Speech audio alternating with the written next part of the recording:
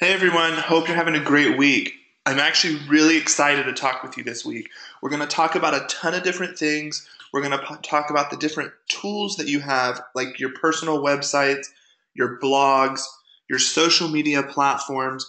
We're really going to talk about everything, but we're going to talk about how to make it fun and how to be creative.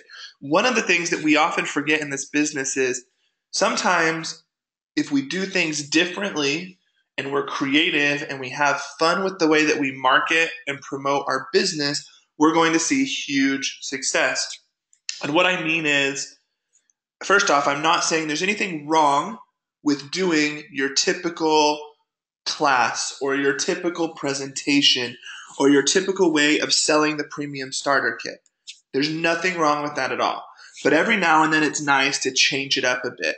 It's nice to change up the way that you do it. So be creative in your class. Be creative in your presentation.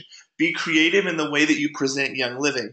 This is going to open your prospects up to many, many more people. You're going to have a ton more prospects, a ton more people that are interested because it's going to speak to different people.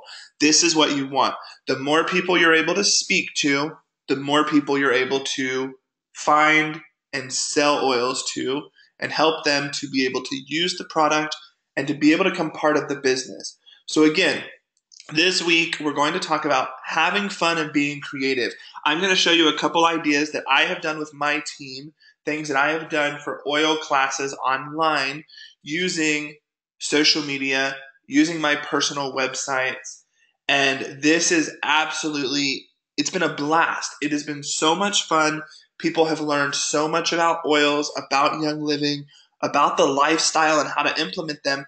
But yet, it's also generated some great customers for me. So make sure you pay attention this week. Get out a notepad, a note on your computer, whatever it may be. Be prepared to write down some notes, take down some ideas, and think of how you can be creative. I'm excited to work with you this week. I'm super excited for these videos. Hope you're having a great week. And please, like always, let me know if you have questions. Talk to you soon.